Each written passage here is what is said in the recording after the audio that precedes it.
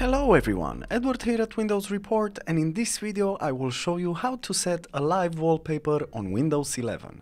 This procedure is super cool and it involves using a software that comes for free. Simply click on the Microsoft Store icon to open the Store app, or you can navigate to the software's website, which I will also post as a link in the description below. Personally, it's easier for me to use the Microsoft Store app. In the Store app, go to the search bar and simply type Lively Wallpaper.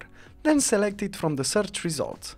Afterwards, you will see a blue free button which you have to select if you want to install this software. Notice that this will take a bit of time as the software setup is around 200 MB, so wait until it's downloaded and installed on your PC. Next, simply press on Open and voila, now you have Lively Wallpaper installed on your PC. Here you can select one of the numerous live wallpapers, which I think are super cool and make your desktop look way more interactive.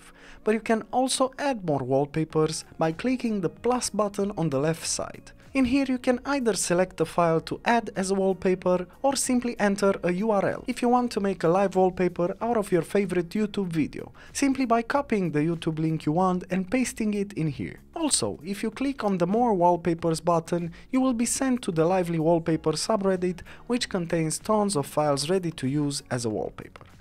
And that was it.